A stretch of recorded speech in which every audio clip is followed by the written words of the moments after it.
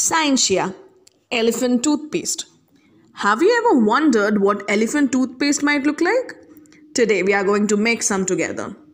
What you'll need: a 2-liter clean soda bottle, hydrogen peroxide solution at least 6% or greater, liquid dishwashing soap, warm water, 1 yeast packet, food coloring, a cooking pan such as for a roast. Directions: place the soda bottle upright in the middle of the cooking pan. Fill the bottle with half cup of hydrogen peroxide, a few drops of the food coloring and a few drops of the dishwashing soap.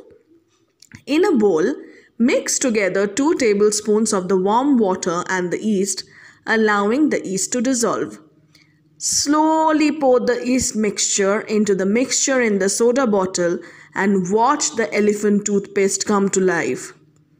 What's the science behind it?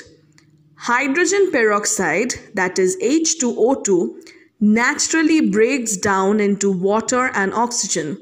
It is stored in opaque containers to help slow down this process.